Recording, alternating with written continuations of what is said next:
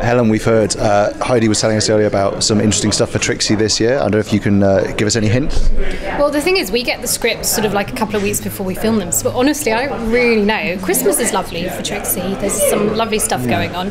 And yeah, I mean, Heidi just writes so well for the character. And there's always a surprise. Every series I go, oh my God, you're kidding me, that's going to happen to Trixie. So I think that's what keeps the character kind of stretched. And I like that she's constantly underestimated. Yeah.